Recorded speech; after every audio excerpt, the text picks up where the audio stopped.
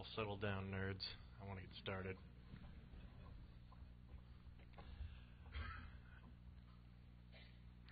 Alright, so we're here to talk about the why and how of front-end architecture. Feel the rhythm. Feel the rhyme. Get on up. It's front-end time.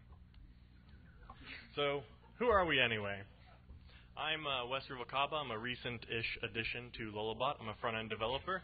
We have Carwin Young here, a senior front-end developer, and Sally Young, no relation that we know of, who is a senior developer at Lullabot. So, like I said, we all work for Lullabot. It is an awesome place. Well, it's not really a place. I take it back. We do strategy, design, and development, and you should come work with us because we're awesome.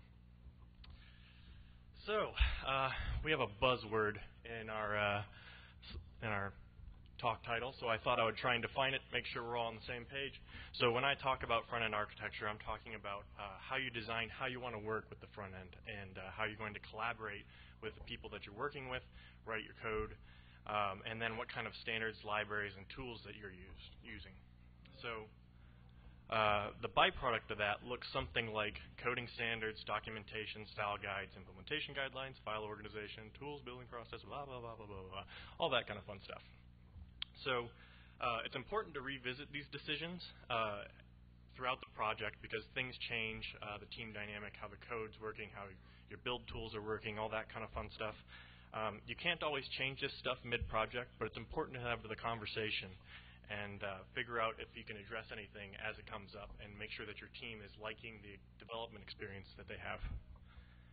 Because we want nice, happy brains that are writing new features and solving bugs. We don't want a very grumpy, angry brain that's like, how? Oh, here it is, I guess, and now I'll fix it. So, so we want to talk about why we're picking these different tools and processes and how we make those decisions to make sure that we're successful throughout the life of the project. And as far as I know, I haven't seen a one-size-fits-all front-end architecture yet. So that means that we all have to kind of be aware of what the tools are that are out there, what kind of processes there are, and why you might use these things. And at the end, we'll have some time for questions. But if you don't get your question in or you think of something later, feel free to hit us up in real life or on the interwebs. Second slide there will have our contact info. And yeah, we love talking about the stuff for some silly, stupid reason. So let's get into it with Carwin Young. So I'm here to talk about that stuff. The organization of the front end is, to me, the underlying foundation of all of the architecture stuff that we're going to talk about today.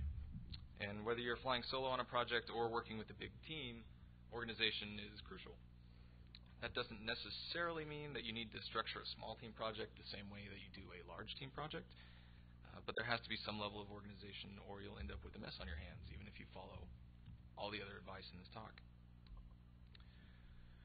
So that's a mess, and that's kind of the thing that we're trying to avoid. Like I put there's no logic in this place. It's huge.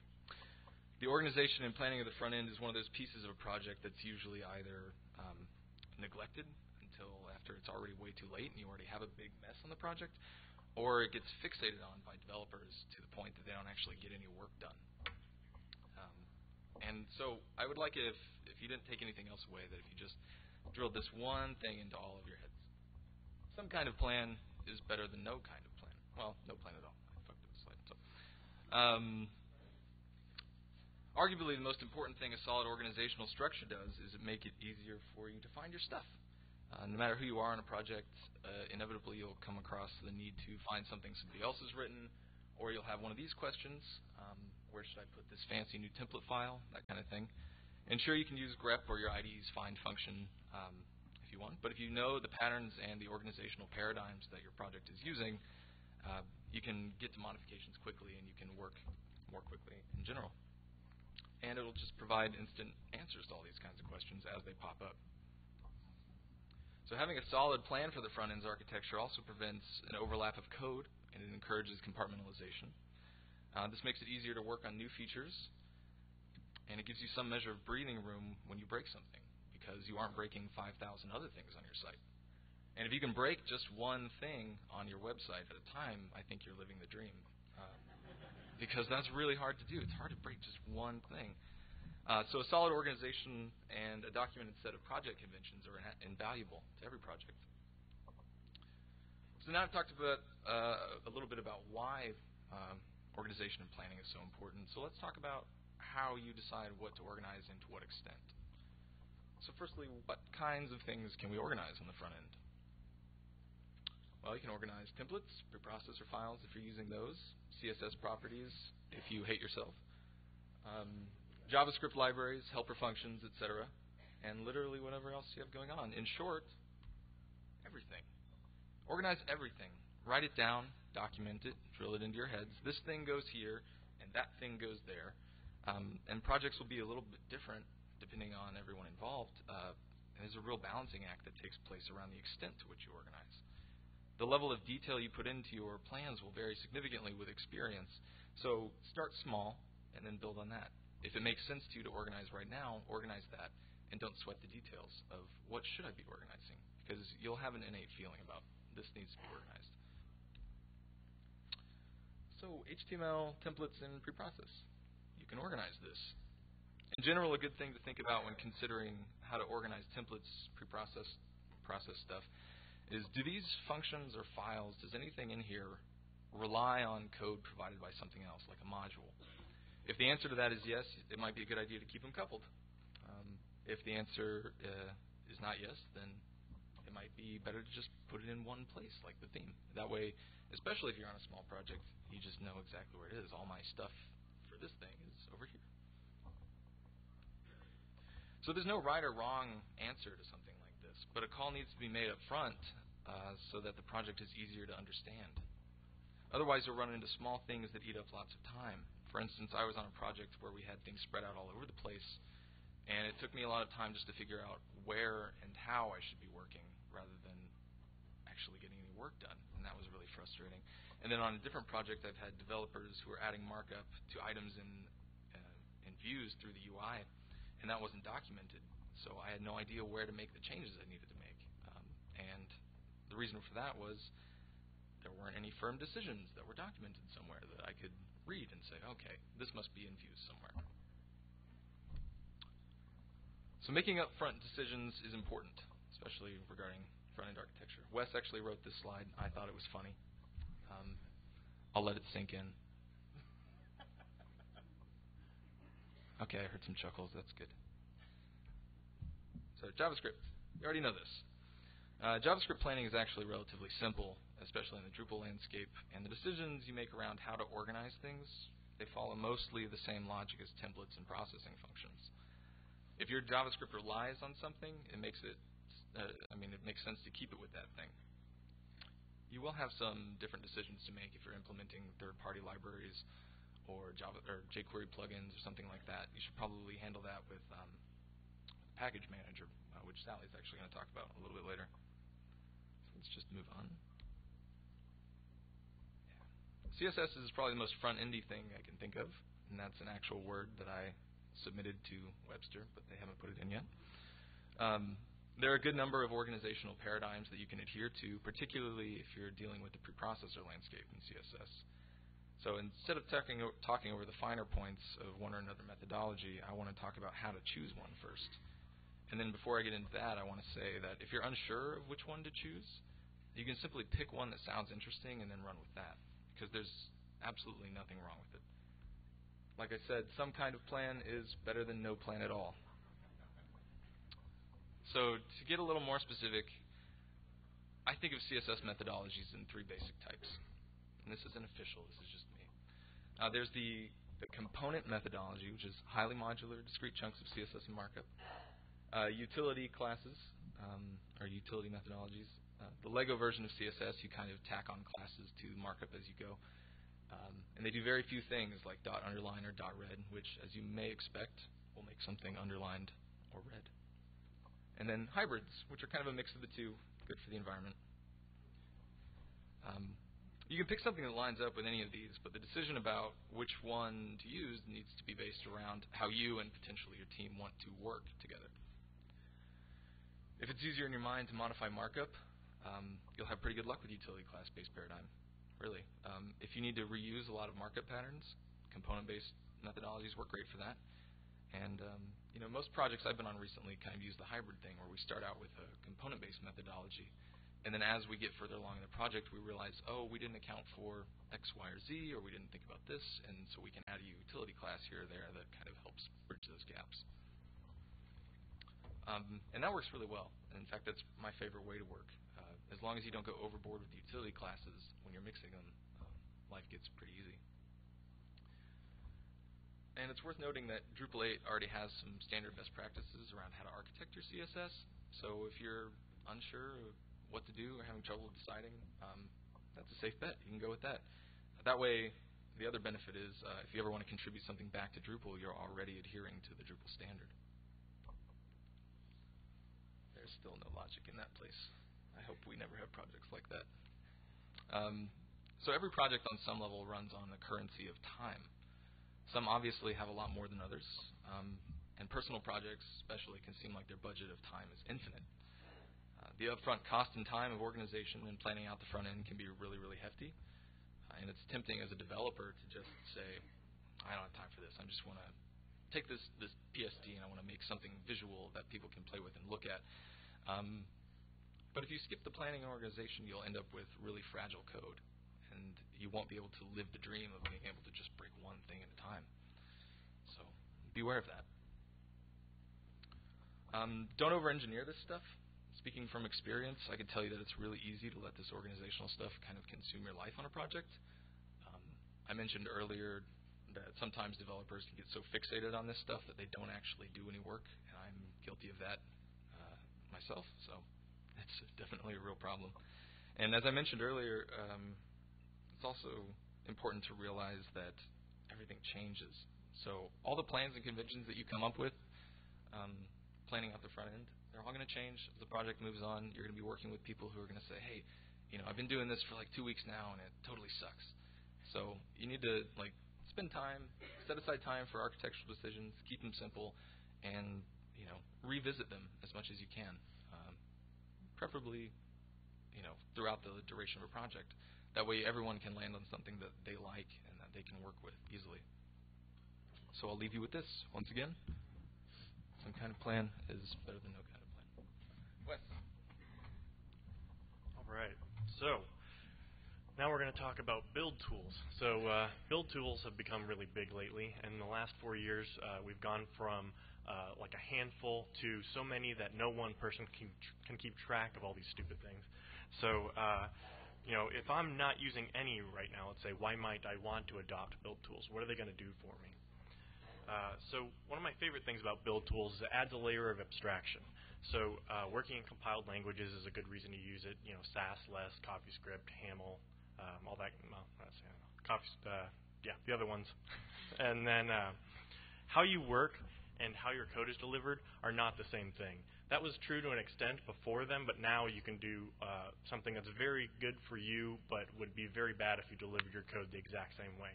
So having small files that are just for one component and might only be like 20 or 30 lines, you might, if you did that back in the day, you would have way too many CSS files unless you can concatenate them all.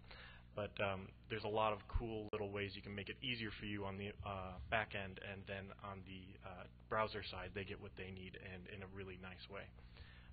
If you're doing all this stuff right, your code can be drier and more compartmentalized, which goes back to being a lot easier to work with. There's definitely it can go wrong, and that won't be the case. But then look at best practices, figure out what other people are doing, how it's working for them. There's lots of great articles about ways with working with build tools.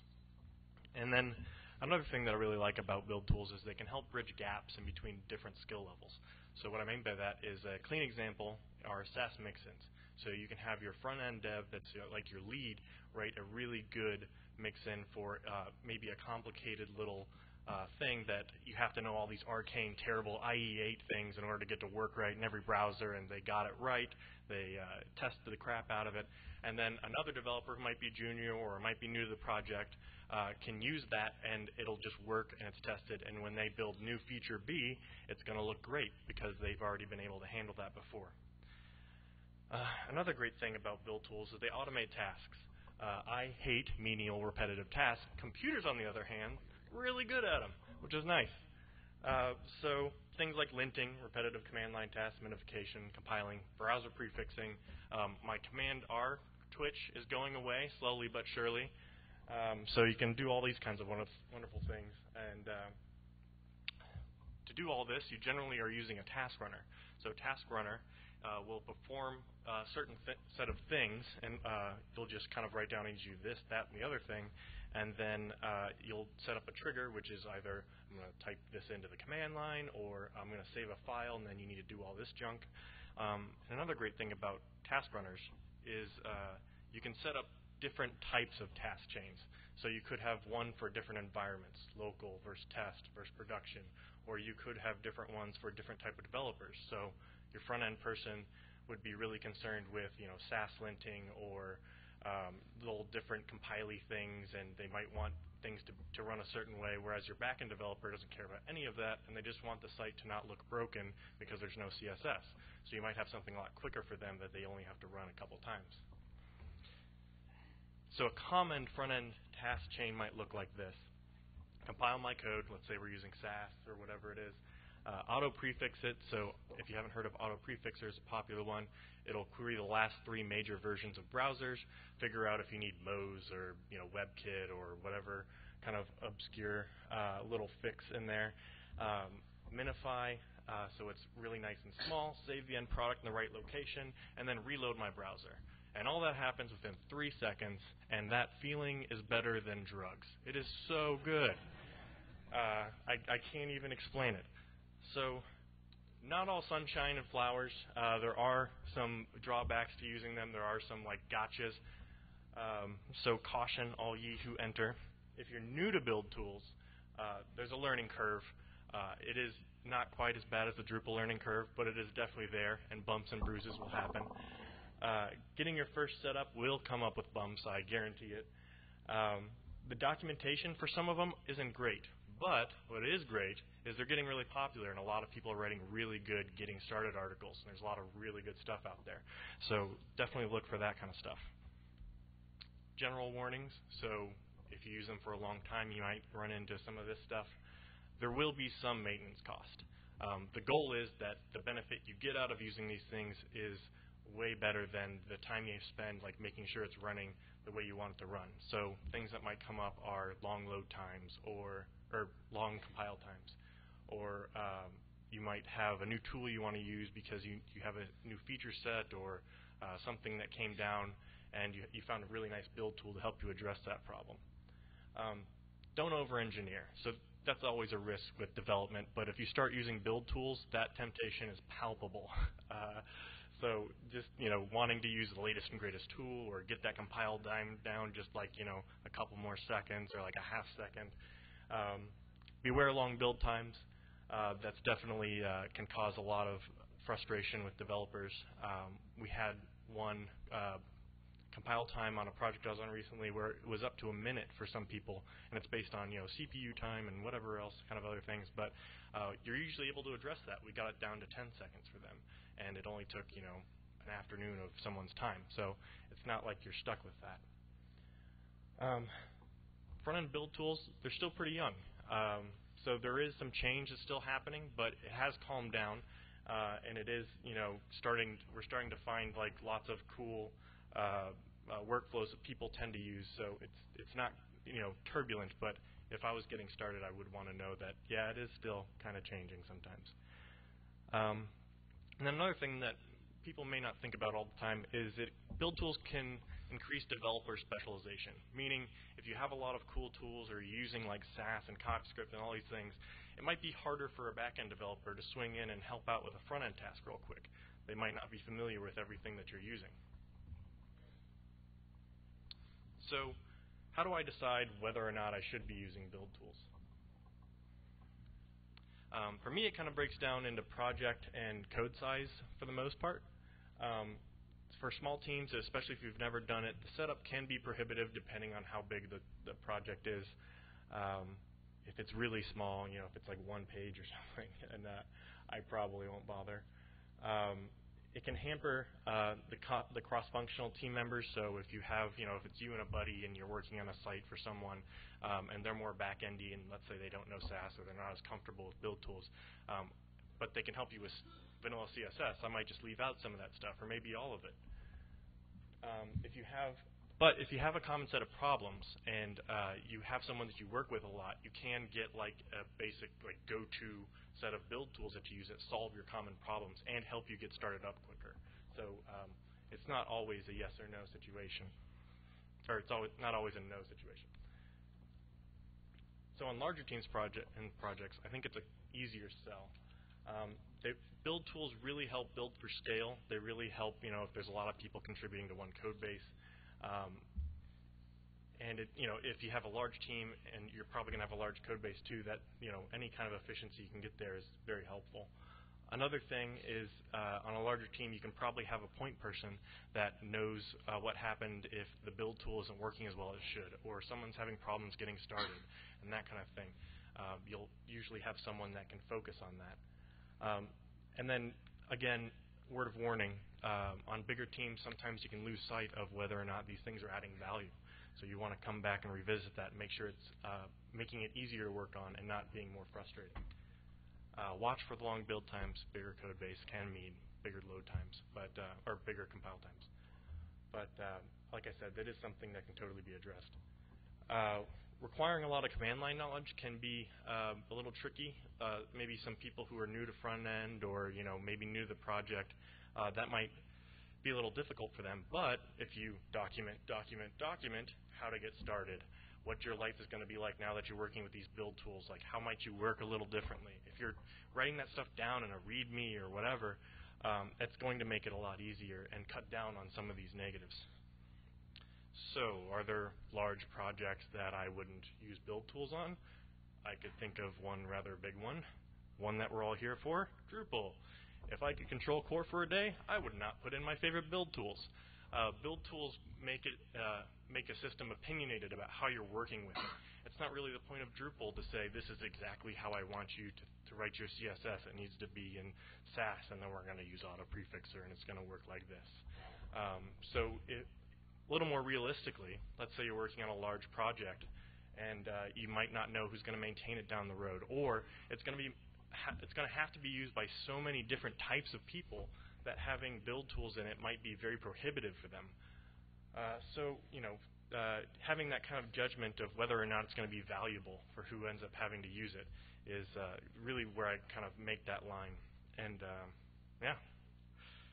another thing you can potentially do is if it's a big project and you really want to have the benefit of working with build tools, there is sometimes the option of being able to strip them out when you ship it, so that the final deliverable is really nice, well-organized CSS, but on the back end you're using Sass or whatever it is that you were using.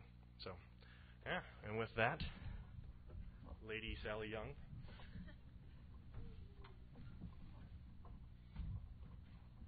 Hi. So welcome to the Package Manager section of the talk. I'm going to show you a problem that I come across quite often, and it's this. So I start on a project, I open up the theme or whatever app I'm working on, and suddenly I see a pile of JavaScript. And that's great, I'm sure it's all working, and I open up something that I need to debug. So some of the things one thing I need to debug is this minified JavaScript here. Well, firstly, I don't have the unminified version, so that makes life really difficult. There's no meta information attached to it, so I don't know where this JavaScript came from. I don't know if it has any dependencies or if something depends on this. I don't know what version we're using right now. I also don't know if anything else came with this JavaScript. Was any CSS required for this to do what it does? So this is something that package managers can solve really well for us. And this is where we get slightly less abstract, because it turns out you don't have too many choices on the front end for package management. So any kind of external dependencies that you want to pull in, so Lodash or Modernizer for JavaScript or Suzy Grids for CSS, you can do that with NPM or Bower. They're the two main front-end package managers that we use. You have probably already used a package manager in other aspects of using computers. If you've ever used Debian and done apt-get or yum on Red Hat, then you've used a package manager. It went off, it found the software that you needed, figured out all the dependencies for you, brought it all in, and bam, there's your software. If you've used Drupal 8, then it comes with Composer, which is PHP's package manager. That's how we pull in all the third-party Symfony components. We're now able to keep track of all the versions. We know where everything came from. If there's a problem with that component, we can go back upstream and make the changes up there. So I'm going to talk about NPM to start with. That's Node.js's package manager. It has a really simple configuration file. It's a JSON file. And there's not much to it. It just lists out the short names of everything that's in our project. So now if I wanted to look up Cheerio, I could go on npm.org. It'll give me a whole big description about it. It'll take me to the GitHub issue queue if I need. I know what version is there. I can see any dependencies that it might have as well. There's other things you can do with this file as well. You can split out dependencies that you might only want when you're doing development. So maybe I need some kind of packages to help with my build tools, or I can just have any kind of dependencies that I need for my front end. One common misconception about this is that you have to be using Node.js in your project for this to actually be useful, and you don't have to at all. You really, really don't need Node.js to be able to take advantage. As long as you're using any kind of JavaScript, or I think you can even get CSS frameworks and other things through this as well. You can pull it in through NPM.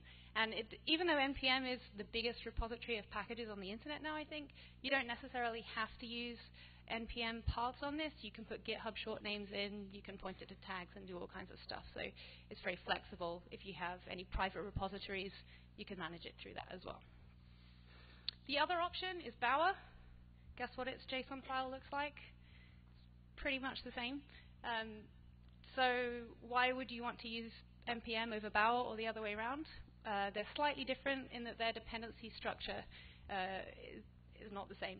So for NPM, it's a nested dependency structure, whereas Bower was specifically made for front-end dependencies. So that's flat. What does that mean? So when we bring in a package, you'll see this big node modules folder there. And we've pulled in a bunch of stuff that I mentioned earlier. So if we look at Cheerio, we can see underneath there it has its own node modules folder. And underneath there, you can see that we had a dependency on CSS select. And under there, CSS select had a bunch of dependencies there, like CSS what and DOM utils. So this is something you really have to watch out for, because it can get very turtles all the way down if you're not careful. But one advantage of that is you can be pretty sure that nothing's going to go wrong, because you have the exact versions of everything you need. Bower, on the other hand, if I download two modules and they both require jQuery, because it only has a flat structure, it's only going to pull in jQuery once at the top, and both my modules can point to that. So why would you want to use one over the other? I tend to use NPM if I'm writing JavaScript modules. You can use the require function in that to pull them in as well, which is great. So you can package up all your JavaScript modules with Browserify or Webpack. Just use it. That's great. It doesn't tend to come out too big. NPM also has what's called a dedupe command, and it will attempt to take all these dependencies that are common and push them up to the top. It's mostly effective, not always. Whereas Bower, you might want to use that more for bringing in polyfills, things that are just kind of like going to globally sit on your page. So you can use them both. What are the downsides? Well, now you've added all these external dependencies instead of having to check your JavaScript into your repository. I experienced this recently. Many of you probably did when GitHub was being hacked by, well, DDoS, sorry, by Chinese people. It all went down, and every time I was trying to compile my project, I went up to NPM to get the packages, and it just kept timing out, so I couldn't do any deployments, which was very irritating. But my project itself was hosted on GitHub, so I kind of would have had the problem had I not used NPM anyway. But that is definitely something you need to weigh up. So moving on to everyone's favorite subject, which is testing. I've split up front-end testing into three areas. Visual testing, including regression testing, is probably the hardest of all of them to set up. And the reason for that is that setting up each application that you work on, they're going to be very different. So say we were working on a Drupal project, it's going to have all its build tools or whatever we're using in the front end. So say Wes comes along and makes a pull request, he changes some CSS. So okay, we want to do some visual testing on that. We're going to have to spin up a new version of Drupal, apply the new code, figure out what pages we want to take screenshots of, and everything. So there's no one recipe for that. It's quite difficult, but it can be very useful, especially if you're doing any kind of cross-browser stuff. We can kind of hit that all in one go, see what it all looks like. And if you're not using a strict component-based architecture, if things have like got a little bit spaghetti and crossovery, then that's really, really useful as well. Like you made some CSS changes in one place, and it made some kind of effect somewhere else that you weren't really expecting. And this sort of stuff is really good for catching that. It might not be great to even set up regression testing until you're kind of towards the end of your main dev effort, because everything's going to be changing really, really rapidly. So every pull request you make is going to be like, whoa, a bunch of stuff changed. Like, yeah, I know. So that's kind of good towards the end of a life cycle. And then as things start to kind of move a bit slower, very useful. The next type is unit testing. You might have seen or done some of that in Drupal 8 in particular with PHP unit. We can do unit testing in JavaScript as well, so we're actually checking that the logic of what we're writing, like typically JavaScript, actually does what we want it to do. With that, we're not testing any kind of services, we're just making sure that the code we've written is solid. And if we make any changes elsewhere, we're not going to have broken the logic for other things that we've done. There's a bunch of different stuff you can use for unit testing. If you're using any kind of JavaScript framework, usually there'll be some kind of popular testing thing that goes with it. So use your Google for that one. The easiest kind of testing you can set up, and for me has been the most useful though, is code sniffing and linting. And it's fantastic because it can save you so much time. You'd be surprised, like I do it all the time. I put little errors in my JavaScript, I forget to do it. You can just pull that up straight away. So it really improves your code quality quite rapidly. It will also help you enforce coding standards across a project. So you can make sure that everyone uses camel case, which is very useful. You can also check for any performance problems that might arise or any kind of misuse of JavaScript variables. Always really good stuff to look out for. Super easy to set up. One thing to watch out for, though, is that you really need to keep an eye on false positives. Tests are not like humans. They have a very set way of doing their set pattern of doing things. So, for example, say we're using a database module. We've decided that our variables are always going to be camel case, but to use this database object that we've loaded in, it requires some kind of snake case. Well, now our linter is going to fail that, so what do? Do we just let it fail, or are we going to have to go and change the external library? It's not really possible. So most linters will actually let you turn that stuff off line by line, so that's pretty good. Also, don't always assume that the tests you've written are the be-all and end-all and everything is right. I've seen situations where a test has failed, and in order to fix it, it threw up a performance error, and actually the fix made performance even worse. So in that case, we need to go back and we need to fix the test. So you always need to keep an eye on stuff like that. And the thing that will stop that happening is that you have a really good peer review system in place. So you're never going to be able to replace humans. Humans are great. They can figure out all kinds of things that are wrong with your code. So make sure everyone's checking your stuff. And with that, I'm going to pass you back to Wes to talk about frameworks. Hooray! All right, front-end frameworks. So we're talking Bootstrap, Suzy Grids, Yeti, Foundation, this kind of stuff. So why might I pull in one of these guys? Benefits. So a lot of testing, grunt work, coding already done for you. Also, documentation done. And usually it's beautiful documentation, which is great. A lot of support, either official support or it's all over Stack Exchange or whatever. You'll just pull it up with Google and you can figure out what other problems people are having. That might help you out. Those are almost always built to help devs of varying front-end dev skill levels accomplish good interfaces. So if you have a project that is, doesn't necessarily have a bunch of front-end rock stars on it, it might actually help you out. And then one benefit is that some front-end architecture decisions are already made for you. So you can just go with what they've already been doing. They've documented it well almost always.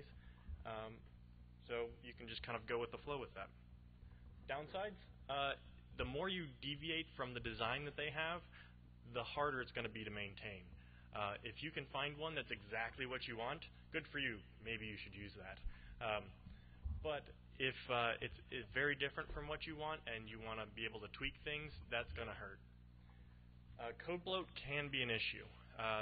That is one of the popular downsides of this, and the one thing I would say about that is it assumes that you would be good at not making code bloat anyway.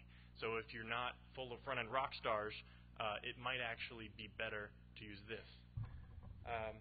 Specificity wars, those will happen, especially if you start deviating. You're going to start having to write really weird selectors and making sure that your CSS wins out over theirs, because editing the base code will make it even more of a headache, because now you can't upgrade or update whenever something new comes out. And then downside, a lot of front-end architecture decisions are made for you. And that's also a downside, because if they don't work for you, it's kind of tough luck. You literally have to go with the flow at that point. So, when might I adopt one of these frameworks? So it is pragmatism over idealism in some respects, because one of these architectures are really hard to build on your own. And if you're building for scale and you might have crunches in team abilities or time, or you can't QA something that has to be so large, this can kind of cut some of that out. There is a lot of testing already done on these things. A lot of people are using them. It will save you a little time, especially if you are spanning multiple applications and multiple systems with one front-end architecture. This can come in handy. And then supporting a lot of devs that may or may not be front-end savvy is a lot easier. They can go and see that if I want to make a component looks like this, that is this kind of content, my application needs to spit out this kind of markup in classes, and I put my content here, here, and here. So it can be pretty useful. I will say that if you do have a lot of front-end rock stars and you do have the time, I don't recommend this. But that is not always the case. It is not always that perfect world. So, the too long, did not listen portion of our presentation.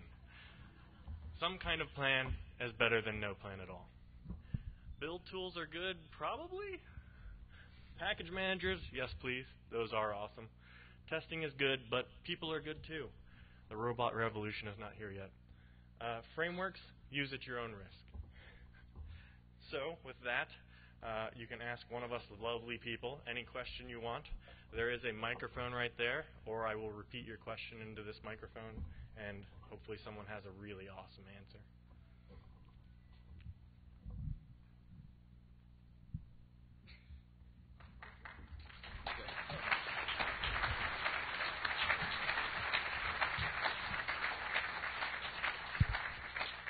I saw one guy back there, green shirt.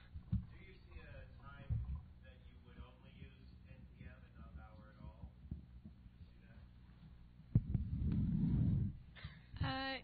Perhaps. I mostly use Bower for doing polyfills, so if I didn't have to do that, I probably wouldn't use Bower at all. Oh, sorry, the question was, do you foresee a time where you would just use NPM instead of Bower? There are projects I could work on that I wouldn't need to use Bower at all. Some I wouldn't need to use NPM at all. So it depends what you're doing. You definitely don't have to use both.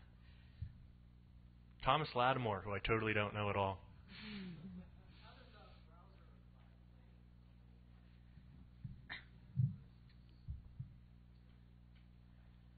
Repeat the question. So the question was, how does Browserify play into NPM and all the package manager goodness? That's a question.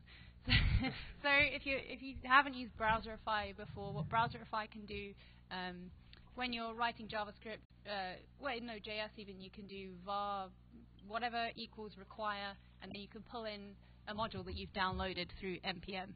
And then what Browserify will do is go through all of your JavaScript modules. It figures out all the dependencies, and then it will add them into one big bundled JavaScript file. And so it lets you write your client-side JavaScript as if it were on the server, which is really great. And you can then run it in both places, which is pretty awesome. Yeah, I used that word. Yeah, so that's what you do. So you wouldn't, Browserify doesn't really work with Bower, I'd say. So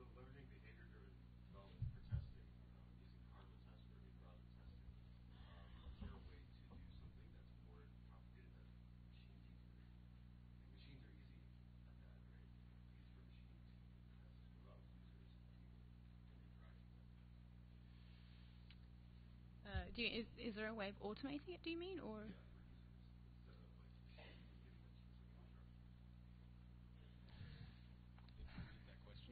I'm not really. Can you repeat the question?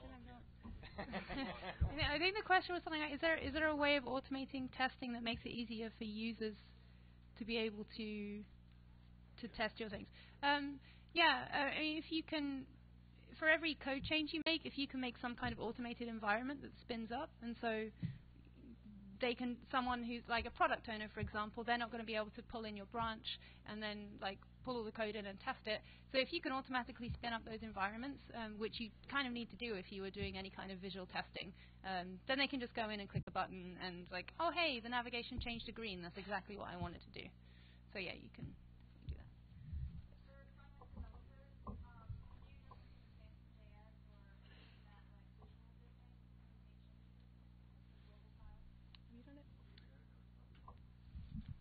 Yeah, very little. But have we done anything with Phantom.js visual regression testing? The answer was yeah, a little bit. I actually played around with Wraith a little bit, which I think is built on top of Phantom.js. But the last time that I used Phantom, it was a bit broken in that it could only really work in one browser at the time. I don't remember. I think it was Chrome. So. Okay, session on it tomorrow at 2:30 if you'd like to know more. Nice. Good. Yeah.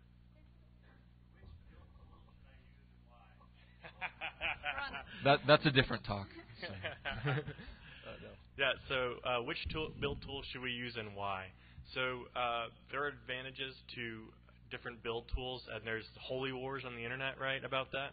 I'm a Grunt guy, I'll say that. But in this talk, I didn't want to say, you should use this one because I like it a lot. So I just wanted to say, okay, why would I use one of these things? What is it even going to do for me? So, that's my answer. I use Grunt. Grunt. Yeah, we're Grunt people. Yeah. I use Gulp. This is quite a common thing that people think Grunt can't do, and it definitely can do things asynchronously. I think there's a Grunt concurrent plugin, and that's one thing I really like about Grunt is the ecosystem for it is huge. So if you can think of something, there's probably some kind of plugin for it that does it. Sure. Yeah. Anything else? One guy. So, you're using Bow or NPM to pull in all these, random libraries. How are you getting those integers? Say a library provides, JavaScript and CSS files. Are you using a Drupal module to find the library? How does that run? So the question was, once you've pulled in all these things with package managers, how do you pull them into whatever you're doing in Drupal? And it depends how you're using those packages. So like the question earlier about Browserify, if we were pulling things in with NPM to do it that way, then Browserify would take care of it for us. You can just put them into your info file manually if you like. The file names won't change, so when you update stuff with NPM or Bower, it's still going to work. There's a Grunt plugin you can use called Wiredep, and if you look at there's a starter theme on the Lullabot GitHub called Windup, and if you go in there, there's a little script you can run, and it will wire up all your dependencies for you and put it in the info file, which is kind of cool. I think I think we're out of time now, so thank you. Yeah, thank you.